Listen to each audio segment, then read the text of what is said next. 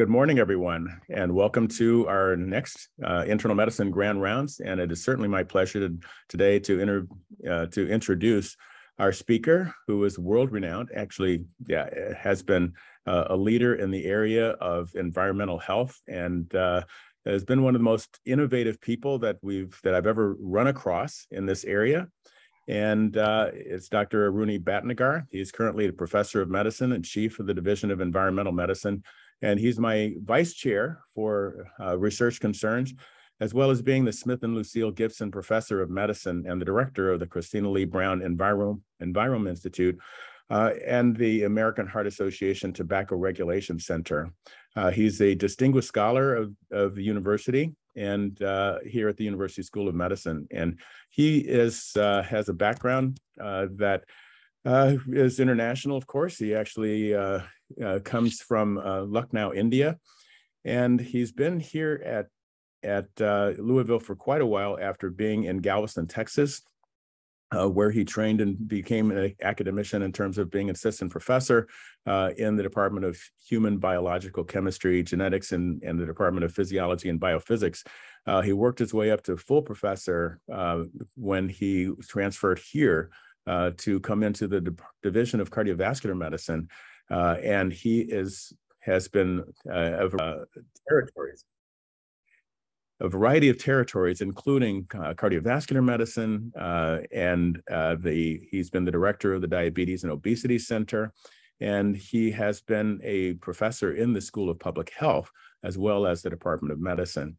And without further ado, I should introduce him to really tell us about environmental determinants of cardiovascular disease, really continuing our efforts to try and focus on health equity and the kinds of things that he's been doing to try to help right the difficulties that we've had and with the environmental impact on our communities. Dr. Bhatnagar? Well, Dr. Williams, thank you very much for the kind introduction. It seems like I've been here for a very long time. Let me just start my share thing. Yeah. Okay. Can you see it now? Yes. Okay. So good morning, everyone. What I want to do today is to talk to you about environmental determinants of cardiovascular health, and in the overall context, to make a convincing case that much of cardiovascular disease is actually derived from the environment, and then sort of after a general introduction of what the environment means, or what I mean by the environment, and I will present to you a unique study that we are doing. So as we all know that heart disease is the leading cause of death, and it's been the leading cause of death for many, many years, from 1900 to now, except at the time of Spanish flu. And even now with COVID, I think it still is a major killer. And it comes in a variety of forms, but most importantly, it is coronary artery disease that accounts for most of cardiovascular deaths. And so that's the most common, what we call the garden variety cardiovascular disease. It's not so much that the disease has been the major killer, but over the last few years, we've seen large swings in the incidence of cardiovascular disease. We know from the 60s that the rates of heart disease have come down, but now they're beginning to increase again. And we see this worldwide, that there is an increase in the incidence and mortality of cardiovascular disease. And despite all the different advances we've made in the treatment, as both surgical and medical treatment, that we see the rates of disease are increasing.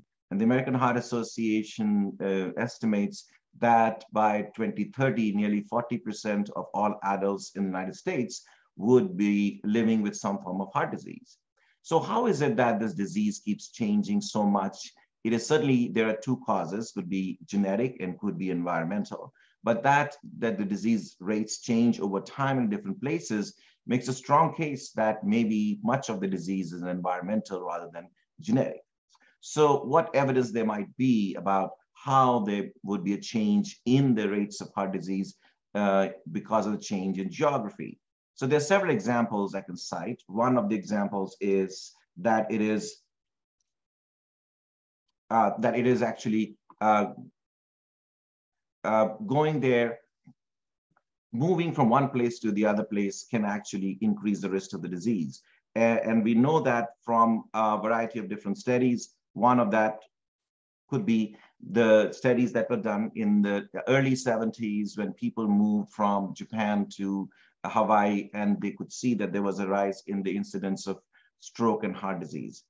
Similarly, we've seen decreases. So there is something called the Finnish miracle. In Finland, when they joined the EU and they had access to fresh fruits and vegetables all year round, that the rates of heart disease plummeted, and you can see there was a dramatic decrease in the rates of heart disease. On the converse, we see that the heart disease rates can also increase. And this is an example from China. During opening up of China and westernization, we see that there was a 50% increase in cardiovascular deaths. So if the rates of a disease and can decrease or increase so dramatically with change in environmental conditions, certainly there is not a strong case to say that much of this could be genetic. So when we see increases, we could say that maybe there are environmental changes rather than drastic genetic changes that may be underlying this rise in disease that we see. So we not only in places like faraway places like China, and so we see rises in the disease in many different parts of the world, particularly also in the United States, and that's really alarming. As you can see in the map, even places like Kentucky have seen an increase in the rates of heart disease over the last decade. So overall, if we estimate nearly 60 to 80% of cardiovascular disease is because of environmental causes and therefore preventable. So if there was a way to understand the disease, we need to look at not only the environment, but also the genetics, but those things are part of the same puzzle. And so although we've devoted much time with the Human Genome Project and ongoing precision medicine the sort of initiatives, we do see that there has been less attention to what is happening with the environment and what role the environment plays in determining the incidence and the risk of the disease, and as well as its severity. So how do we understand a human environment? The human environment is very complex. It is maybe, it could be thought of as being made up of different domains. And there is, of course, the natural domain, which is the most primordial domain that we are in. And then there is the social environment, which is always nested within the natural environment. And that plays an important role in determining the incidence and the severity of the disease. And then there is also the personal environment, which is, again, nested within the social environment. And these are the environments that we create by chance or circumstance or by choice. And those elements of those environments play an important role in determining our disease risk. But overall, I submit that cardiovascular disease is an environmental disease. And so we should look at the environment and different components of the environment to be able to attribute causes of this disease to various specific environmental factors, because only then we can develop some actionable items. So what are these domains of the environment and how could they contribute to the risk of disease? So let's look at the natural environment first. There are many components of the natural environment. There's a geosphere and biosphere, and we know all of these, and we will go through them a little bit in further detail, have a strong bearing on our health and longevity. And so we evolved within the natural world, and no matter how much we try, we are always going to be sort of within this domain. And so what would happen is that if we sort of disregard our natural origins and think that we live in an artificial world devoid of any natural influences, then that creates a stress and a tension and increases the risk of many diseases, including cardiovascular disease. So one of the primordial elements of the natural environments are the cycles of night and day. And all life is entrained to this cycle so that we have genes within individual cells that oscillate in a 24-hour rhythm. We have a central clock that regulates all these genes, and therefore it keeps us tethered to the natural environment on a daily basis. And if we sort of thought these links and try to sort of stretch the limits, then we have to pay a cost, which is in terms of increased disease risk. So particularly cardiovascular disease. And here's one example of a study from the Netherlands where they compared individuals with normal sleep duration and good sleep quality to those with short sleep duration and poor subjective sleep. And those with poor sleep have a much higher incidence of overall cardiovascular disease as well as coronary artery disease. So not only just the actual outcomes, but many risk factors of cardiovascular disease are actually influenced by sleep. For example, sleep has a very strong effect on blood pressure. In healthy adults, the systolic and diastolic blood pressures increase when they are sleep deprived. And only a few days of sleep deprivation can upset or alter blood pressure regulation. And if you have a chronic sleep duration, which is short, then there is increased prevalence of hypertension and higher blood pressures. So not only blood pressure, but also obesity, there is actually good evidence, and this is a meta-analysis showing that there is good evidence that those who have good sleep quality have much lower risk of obesity, whereas those with poor sleep quality have a higher risk of actually having sort of obesity-related syndromes. Not only do healthy adults, but also individuals with cardiovascular disease are very susceptible to changes in sleep duration. Sleep duration after a few months with ST elevation MI is an independent predictor of all-cause mortality. And you could see that the odds ratio is enormously high. So managing sleep in patients with MI could be an objective clinical goal, and therefore it could be an object of actually therapeutic intervention, or at least a lifestyle intervention. But such sleep deprivation does not affect all individuals equally. Those who have cardiovascular disease are much more sensitive, but we also know from studies that there are sort of ethnic and racial disparities, perhaps because they're used to a different life cycle, an equatorial background. The African Americans are more likely than non-Black Americans to have insomnia, to have sleep apnea, and to have daytime sleepiness. And in addition, they spend less time in deep sleep in comparison with non-Black populations. So therefore, we need to be cognizant of not only the importance of sleep, but also sort of these individual and group variations in sleep. In addition to the cycles of night and day that regulate our physiology, there are also the rhythms of the season. And we know that from several studies that cardiovascular mortality is the lowest in summer, and that we can see that if you look at cardiovascular mortality, that it always increases in the winter. But surprisingly, this data are from Los Angeles, where there is no sort of winter to speak of. You can still see that a much greater rise in deaths during the winter months. So certainly it's not the temperature, it's not that people are indoors in winter and they get recurrent flus and so on, and therefore which precipitates cardiovascular death, but maybe there is something more intrinsic, more fundamental about summer and winter that makes a difference. And so one particular factor that could differ between summer and winter is the sunlight. And as you know, sunlight is an important determinant of health. We tend to forget, but we are like plants. We photosynthesize vitamin D from the sunlight. And so sufficient exposure to sunlight is an important sort of determinant of a variety of different processes. And these would involve not only regulation of circadian rhythms and vitamin D synthesis, but also blood pressure regulation. And there is a very large literature showing that individuals who are recurrently exposed to sunlight actually have greater longevity and live longer and have lower risk of cardiovascular disease than those who actually have less exposure to the sun. In addition to the sunlight and day and night cycles, we are also sensitive to the actual latitude and places where we live.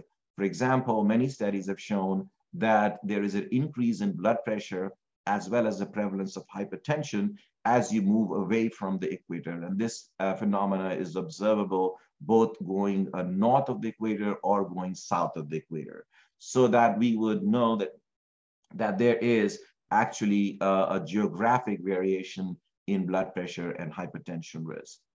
In addition to these sort of geographic factors, there's also the biologic factors such as greenness, and we talk about that later in a little bit. But there is a sort of extensive evidence that those who live close to green spaces have a decreased rate of cardiovascular mortality. In addition to that, we also have evidence that there are changes in the incidence of cardiovascular disease because of altitude. People who live in higher altitudes are actually have much lower rates of heart disease. We do not know what the reason that is. Maybe there are lower levels of air pollution, maybe the oxygen levels are different, maybe there are other factors that contribute to this sort of salutary effects of altitude on human health. But we see in selected populations that these effects are actually ones that have caused people to adapt. So people who live in high altitude become more resistant to cardiovascular disease because of their ancestry and because of adaptation. So two examples of that. First is the people from Tibet. People from Tibet live in a very high area with an average height of about 10,000 feet. And they've been living there for at least 20 to 30,000 years. So they have adapted to the atmosphere with low oxygen. They have lower pulmonary pressures. They have better cardiac output. They have a much greater capacity to carry oxygen in their blood because of mutation in the hemoglobin. And so therefore they have rare incidence of hypertension and heart disease. So certainly our adaptation to how we handle oxygen or respond to it is an important determinant of cardiovascular disease as well as blood pressure. We also see similar changes in the Andean Indians, although they have been living in the Andes Mountains for a lesser amount of time than the Tibetans have been living in the Himalayas, maybe about 20,000 years, 25,000 years. And we can see in most of the Andean population that there is muscularization of pulmonary arteries. There is somewhat of a right ventricular hypertrophy because of living in low oxygen concentrations, but they have compensated with a very elaborate coronary structure. And so they have a much more diffuse coronary architecture, which allows them to live at high altitudes and low oxygen concentrations, but it also diminishes the risk of cardiovascular disease. We also see a similar pattern in Switzerland, where people have been living at high altitudes for a long time. And as you can see, that for every 100-meter increase in the height, there is about a 12% decrease in the risk of all-cause mortality. And then even if you move from a higher altitude to a lower altitude, that you preserve this benefit. And so therefore, there's something about high altitude that's protective, and maybe it has to do with oxygen or sunlight or other factors, and that remains to be worked out. But what it does tell us is that with all these aspects of features of the natural environment, that our well-being and health is tethered to the natural world, and that living is sort of in association and synchrony with the natural conditions is conducive to health, and conversely, those who do not live in synchrony and harmony with the natural world have a greater risk of cardiovascular disease. But we don't all live in the natural world all the time. As I said, we have created social worlds around ourselves, which are nested within the natural world. And we spend most of our time living in these social structures. And those structures have a strong bearing and affect our health more than we actually know or admit. The social networks and the social environment is very complex and has a variety of features that have been a cause of much study. As, for example, the culture, history, our technology, our built environment. All of these actually not only alter the world that we live in, but are actually our very bodies and our very susceptibility to disease. And so when we try to understand the origins of chronic disease, particularly heart disease, we have to understand what sort of social structures people are living in so that we can identify the true origins or the roots of specific diseases. We know that there are sort of a strong bearing of the socioeconomic status on people's health and well-being, and this sort of gives rise to a general understanding that people who have a much optimistic, much better view of life, much better value their life more, have a greater purpose in life, have much better health, and much lower risk of cardiovascular disease. The specific data was presented many years ago, and this is from the Bell Labs, and it was showing that people with higher levels of education have much lower mortality, and that income is one of the strongest determinants. And there may be lots of reasons for that, access to healthcare and so on, but there are other more subtle factors, the sense of control, a way of having more control over your life and over your surroundings. Just that sort of way of behaving can actually diminish the risk of chronic diseases, particularly heart disease.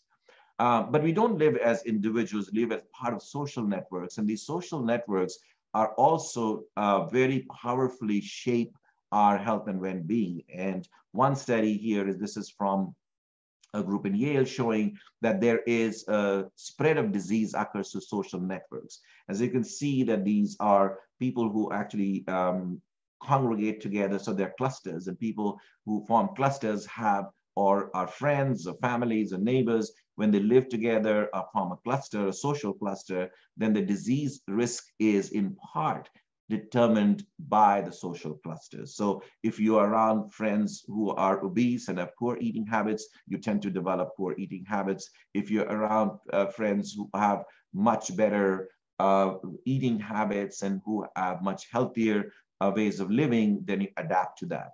So we are very sensitive to our social surroundings and our social networks, and our risk factors for disease are actually permeated through different social organizations and social clusters.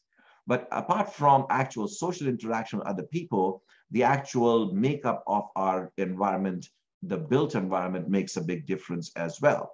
And we can see that factors such as the place that we live, the proximity to roads, roadways, traffic, and noise, all of that make a huge difference in our cardiovascular disease risk and in the risk of chronic disease in particular. Here, this one example in which they looked at different neighborhoods. And as you can see, that people who live in less advantaged neighborhoods, and this is like the series 3 shown here, even with the same income group, have a much higher incidence of cardiovascular disease. So there is personal income that makes a difference. So you know that people with higher income have much lower risk, but people who live in disadvantaged groups have a much higher risk of mortality, even though they are from the same income group. So here you can see group 1 is one which is an advantage group.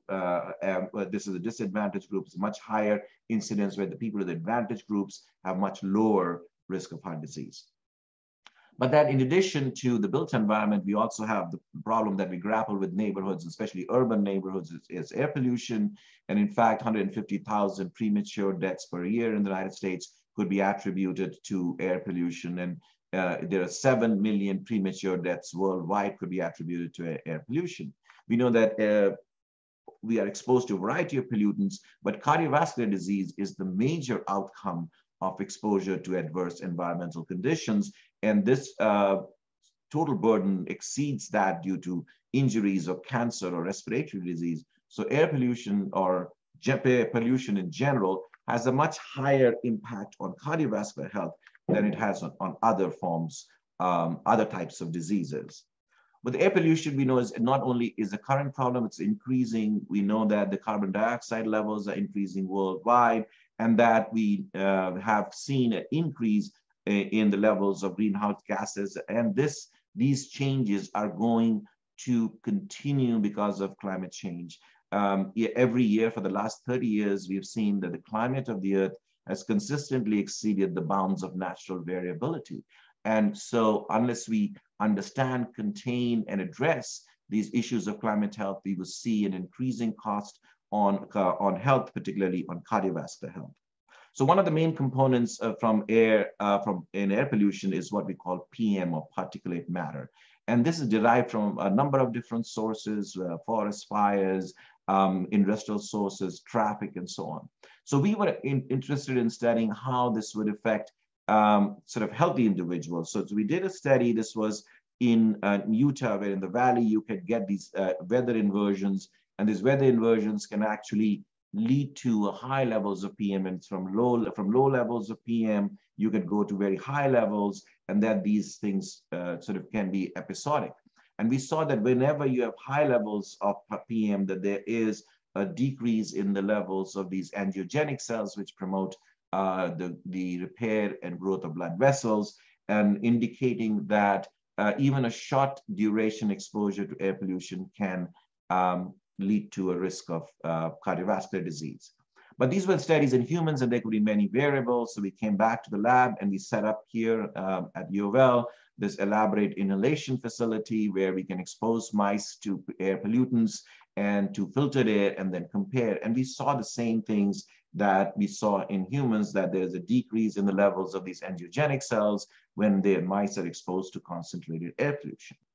Where we see a similar things also in Louisville in people, where we look at people who live in different parts of the town.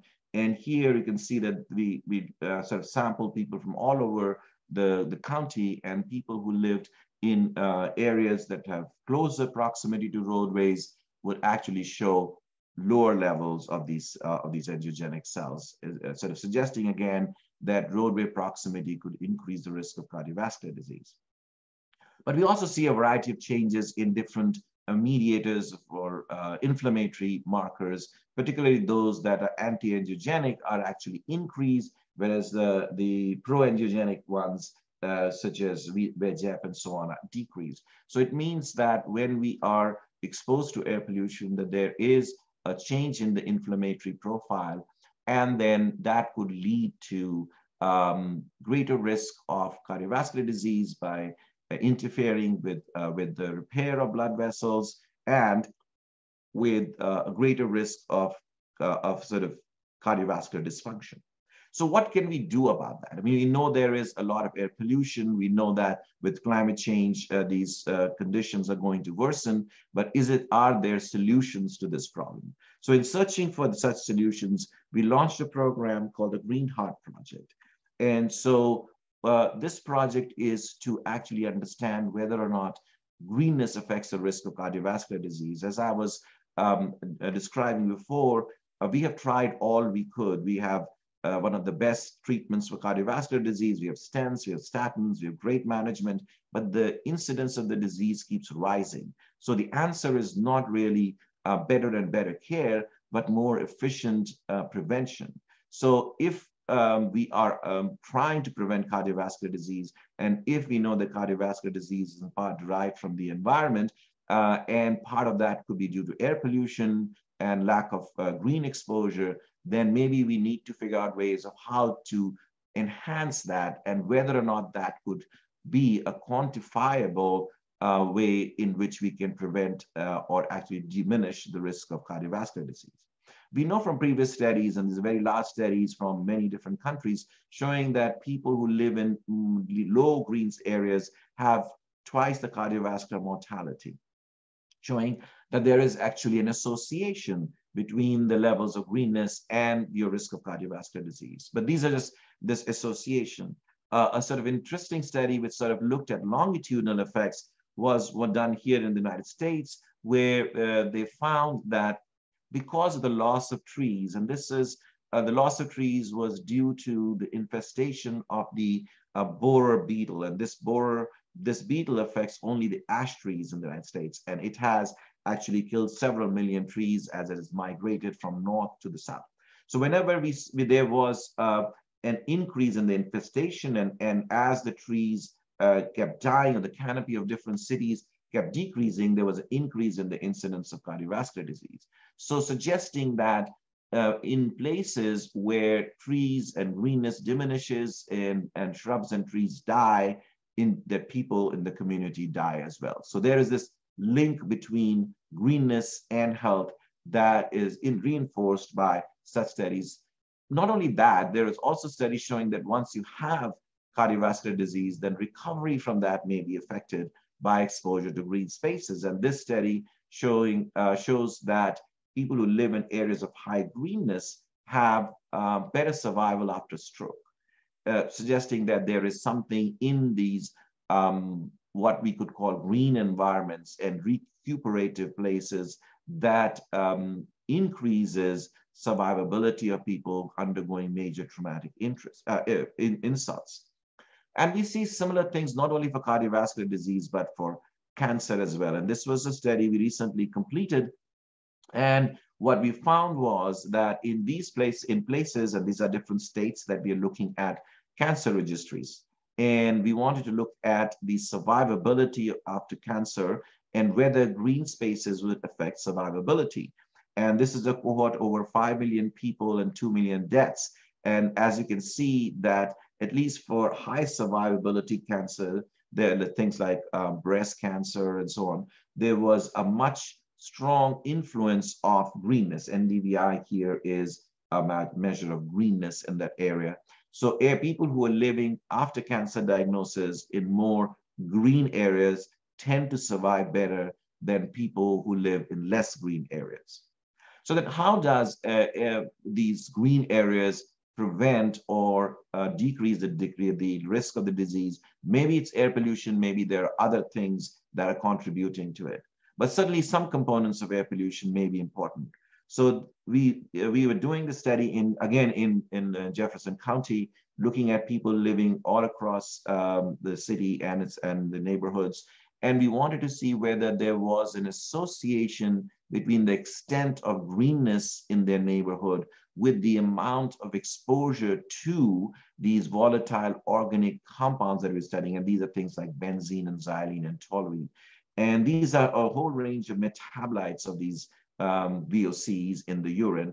And as you see, several of them are much lower in places which are more green. And this is because we suppose, because of the ability of green spaces to decrease exposure to these pollutant gases. And we see this association not only with the peak greenness, but also with sort of tree canopy, with the amount of street trees that you have, although the association is much weaker. So having a residential proximity to green spaces makes a difference in your exposure to these chemicals. And this seems to be depends upon greenness close to your homes. And so this is a graph showing that how far away from someone's house would greenness have the maximum effect. So we drew these circles or concentric circles around people's homes. And we found that if there was greenness between 100 to 200 meters of people's houses, that seems to have a maximum effect, which seems to dissipate when we go further away. So it's not so much that greenness distant from your house that makes a difference, but greenness that is very proximal to where you live. So people who live in high green areas have lower exposure to these chemicals, and people who live in low green areas have much higher exposures. And so we see these changes not only in the effects of or not in total exposure, but also in the effects of air pollution. So this is one study showing that measuring arterial stiffness, and these are all different indices of arterial stiffness, and some of them show a drastic decrease in people who are living in green spaces. So we do see an increase of arterial stiffness with air pollution, but when people live in green spaces, the effects of air pollution are attenuated because of the surrounding greenness. We also see that greenness could not only just decrease the levels of pollutant exposure, but it could actually enhance resilience. And for one, we wanted to look at what happens to the stress hormones in people who live near green spaces. And for that, we measure the levels of epinephrine, which you know is a marker of the sympathetic activation. And we see a sort of a dose-dependent decrease in the urinary levels of epinephrine as the levels of greenness increases in their neighborhood. So certainly people living in green spaces can have reported lower rates of anxiety and depression. And we see that we can actually biochemically measure the lower sympathetic activation in people living in more green areas. So there may be a variety of different ways in which green spaces can make a change, can affect differences, and can have salutary effects on health. There could be decreases in exposure to pollutants of different type, maybe just air pollution, but also light and noise. Maybe there's greater walkability, that people are healthier in greener neighborhoods because they tend to be more outside. They partake in physical activities and so on. But there may be other reasons by which greenness could actually have a major impact on the health and disease risk of an individual. And it can create healthy neighborhoods. So there have been a variety of sort of different views and why trees could be helpful to neighborhoods. They could absorb pollution, they could improve neighborhood quality, they can reduce your actual exposure to different types of chemicals and so on. But in addition, they could be other beneficial effects, such as preventing stormwater runoff or reducing the need for air conditioning and heating. So all of these sort of views have been formulated on the basis of associative evidence that we find people living in green spaces do better and the greener neighborhoods are healthier. But there are a variety of other reasons which we cannot rule out. There are these sort of pesky, unaccounted for variables that we may not have taken into account. And so what we need to do is to look at, as a good clinical study in a controlled clinical trial, whether increasing greenness in a neighborhood make a difference. So that would be a better and a stronger and more robust evidence than just looking at associations between greenness and health. So that's what when the Green Heart Project was initiated. And what this project is quite a unique project because it involves partnership with a very different range of partners. Of course, we have people from the University of Louisville, but different universities, but in WashU, we have people from Cornell, but we also have support from the National Institutes of Health, the US Forest Services, and from the Hi-Fi Design Labs, who participated in designing the greenness buffers in this for the study. And of course, we couldn't have done this without the active participation and support of the city of Louisville.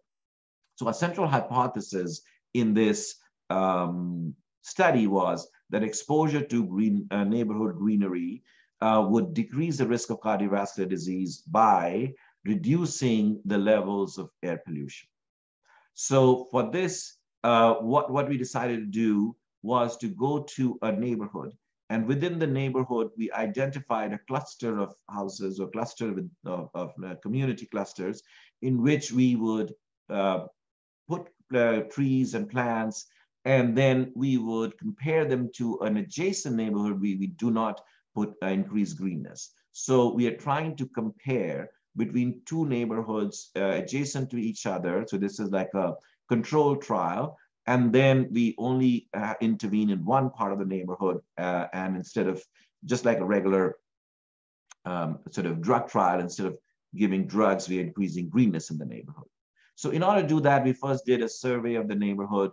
We actually did a flyover and flew an airplane over the area to do a sort of visual scan. We call it hyperspectral scanning, so that we can know where each tree in the neighborhood was, how stressed the trees were, which trees could need to be replaced, and where we do have places to plant new trees, so that we have a good view of the entire neighborhood.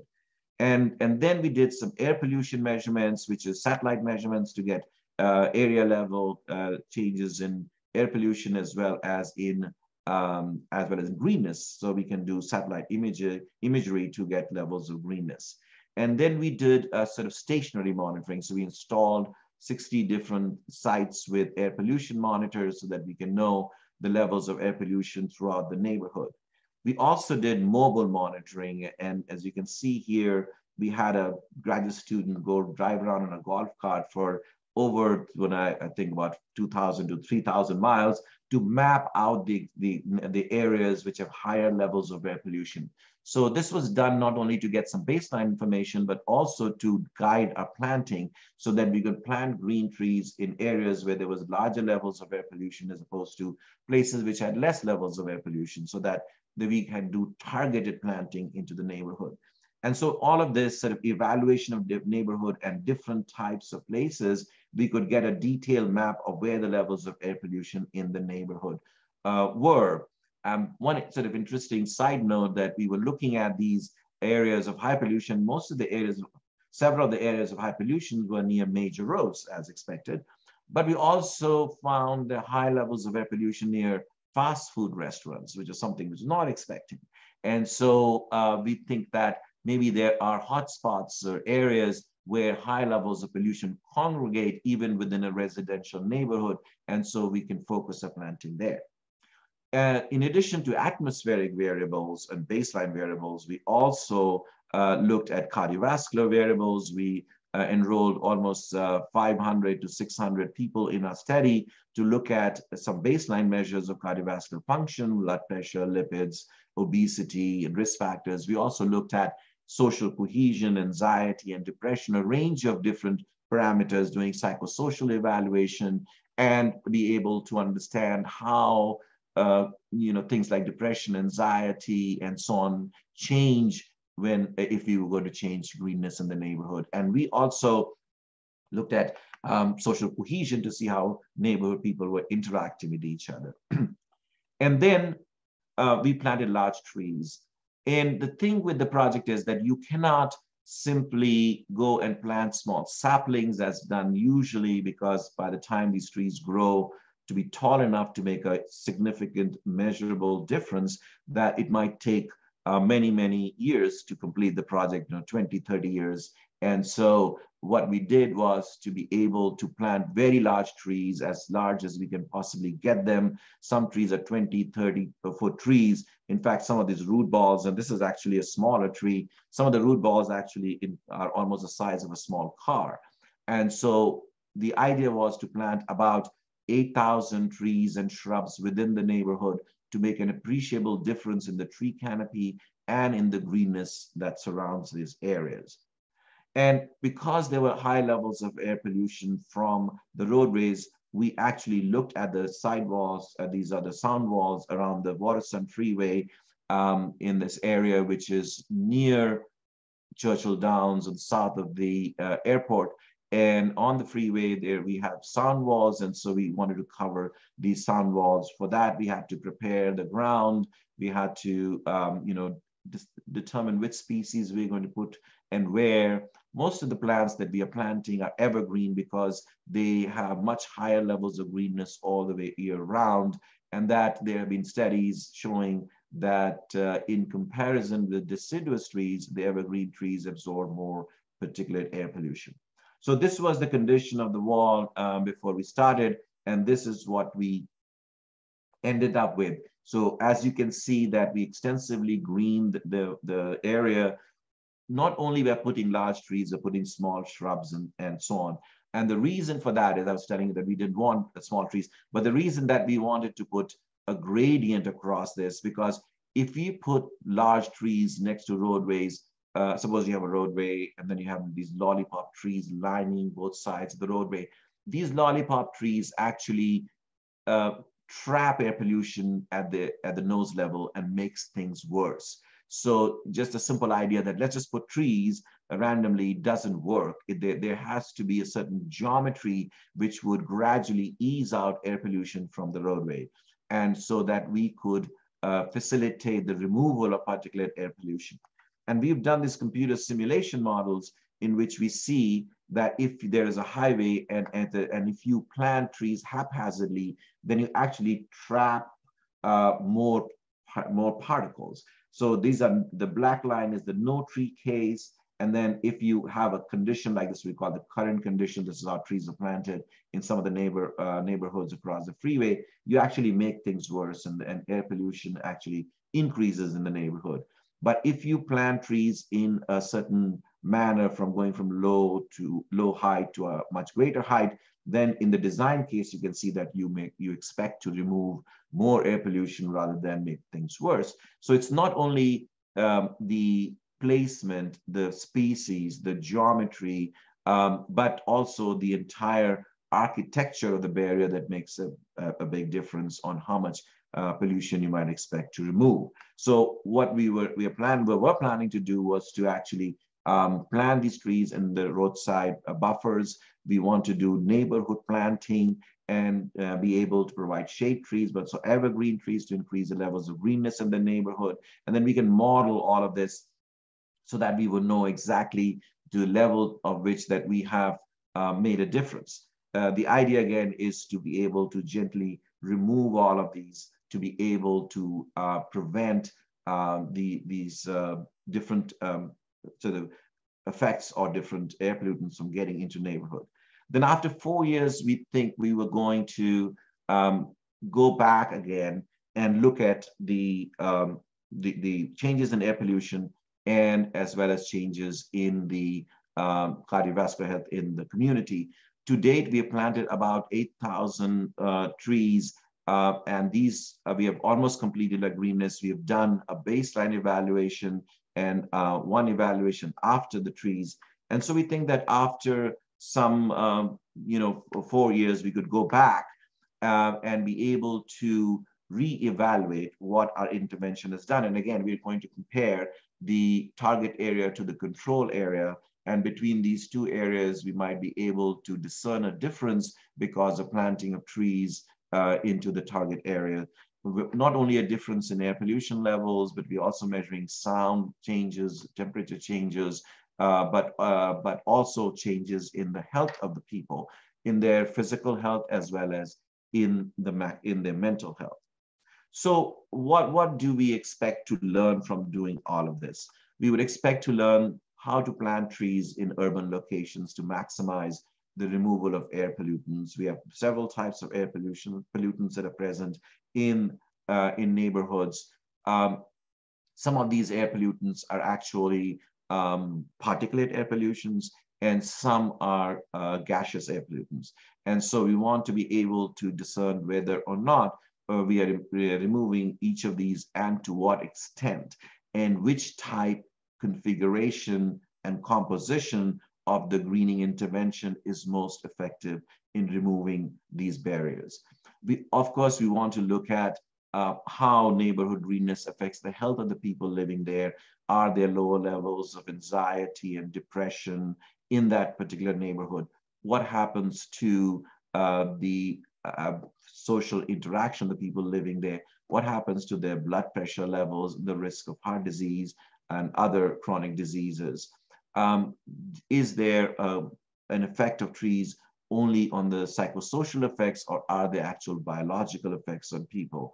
There is a sort of a series of experiments that we're trying to do, is that maybe trees put out actual chemicals that when we inhale have a soothing effect. There are all these different terpenes that evergreens release, and there is some evidence that inhaling these terpenes can lower heart rate variability, can lower blood pressure, and that might be one of the reasons that trees have such an important effect. The other part also is that trees could increase the biodiversity in the area, and we have a team of people looking at macrobiodiversity. We have a graduate student looking at bats and butterflies and other microdiversity in the area, and then we have a group that's beginning to look at the microbiodiversity. So if you increase biodiversity in the area, you enhance the immune function of the people, make people more immune resilient, and maybe that's one of the reasons that trees might be helpful. But in addition to all this sort of clinical, biological, and effects, there could be other social effects. Trees could decrease crime rates, could alter property values, could change stormwater runoff and energy use, and decrease the extent of temperature changes within the community. So we need to follow all of these carefully to be able to understand how we change a community or one feature in a community, and how it ripples effects that change everything else. So there is a large team of people studying that, and we hope that overall, maybe we would understand how trees could help individuals increase the health of the neighborhoods, but most importantly, could increasing greenness in the neighborhood be an effective prevention for cardiovascular disease, which I started with data and graphs showing that is and remains a leading cause of death worldwide. So hopefully we learn something important that will change the way we live and the way we practice medicine. Thank you. Well, thank you, Dr. Bhatnagar. Another outstanding presentation. We really do appreciate it. Dr. Cook, I don't know if you want to start off with if you had any question or comment to kind of get us started here in the end. I know we already do have a question in the from Dr. Emmons in the chat area, but Dr. Cook, would you want to kind of lead us off here? Yeah, let's just, excuse me, let's just go ahead to Dr. Emmons' question. So Dr. Bhatnagar, are you able to see the chat? Yes. It says, do we know anything about the type of greenness that helps VOC compounds? Trees, type of other plants, do we have information about VOCs and heart disease in Brazil and the loss of rainforest and the large green space changes in the world? Since we can now engineer plants, understanding the biology would be important. Yes, we are in particular not botanists and arborists, and so we have not been studying the exact chemistry, but there is sufficient literature evidence to suggest that VOCs concentrations, at least what we call anthropogenic VOCs, could be decreased by trees. They can absorb these VOCs and metabolize them. But on the other hand, trees can actually generate their own types of VOCs, and because of their reactions with other the type of chemicals and gases they emit can react and create more VOCs. Some of them are good, some of them are not so bad. So yes, there is evidence that trees can remove VOCs. There is also some evidence that the rainforest can actually make an important difference, but those effects are mostly local. In fact, we had, before the pandemic, we had planned a trip to Brazil and spend a couple of weeks there trying to understand what being in a rainforest does to the health of an individual, to the blood pressure, heart rate, and so on. So I think it's an ongoing area of investigation and very important for us to understand, especially when we're making new types of plants and trees. So thank you for that question. Thank you. If anyone else has a question, feel free to speak up or put it in the chat. And it looks like you have a question from Dr. Kruger. Yes, in your social evaluation include questions about pets and homes. Yes, we do ask them about whether they have pets, because there is a lot of evidence that pets, as you point out, they increase biodiversity in the house. Actually, the whole living condition has one central, what we call microbiome. So people who live together share the same microbiome, including pets. And so there tends to be a higher level of microbial diversity in houses that have pets. Even children, if you have children in the house, they go in and out, so they change the composition of the biodiversity. So we are doing a sub-study in which we are measuring how people wear this exposometer, and in that we record or deposit all the different types of biodiverse organisms that are microorganisms that are in the environment. And so we will be able to tell whether there are these differences or not. These studies, which are used in exposometer, can actually look at 4,000 different species of bacteria, pollen, and so on, so that we would then be able to relate changes in biodiversity to outcomes and also to features in the home like pets or neighborhood conditions. But that's important. The other question is, can microbiota associated with leaf surface produce VOC uptake via metabolic transformation of VOCs? Yes, so there is some indication that not only the microbiota on the surface of the leaf, but there are also metabolic enzymes, such as the aldehyde reductases and the CYP of cytochrome P450 enzymes in plants and leaves that can metabolize different types of chemicals. We know that evergreens, which have needles like pine needles, are very good in removing particulate matter, but they stick to these pine needles very efficiently under the leaf surface. So plants can remove both particles as well as gases. Dr. Bhatnagar, I have a question about some of the more sociologic aspects of your project. I wonder if you can tell us just a little bit more about your experience sort of with your team kind of going into this neighborhood, what the reception from the residents has been like. Have you been welcomed? Has there been any skepticism? And what lessons learned do we have? I'm especially thinking as we might move into other neighborhoods. with maybe different demographic makeup. What do we need to know about sort of arriving in these neighborhoods and making changes? Yeah, so thank you for bringing that up. This is the most critical aspect of the project, is our community engagement and involvement. Before we started the project, we did a variety of focus groups in the community and the neighborhood plans. So one of the plans in the neighborhood was to green the neighborhood, more green. This is a neighborhood in South Louisville. It's not very green. It's very diverse. We have sizable white population, a Black population, and people of different socioeconomic status. So we went and talked to the neighbors for a long time. Actually, I went there, knocked door to door, asking people what they thought about the greenness. Some people were very receptive, very happy that we were doing things in the neighborhood, trying to make it green. Other people slammed the door in our face and said, "Get out of here! I don't have time for this nonsense." Right? So which is okay. But most people, when we went there, say, "You want to make this neighborhood greener? We want to plant a tree in your yard." We planted over 1,000 trees in people's yards. The main concern was, what's the catch? Nobody's ever come to the neighborhood and given them something for free. They thought that we are going to plant a tree there and then we're going to stick them with the bill. So they were a little bit hesitant about that. When we told them, no, we're not going to charge you for anything, then they were more receptive.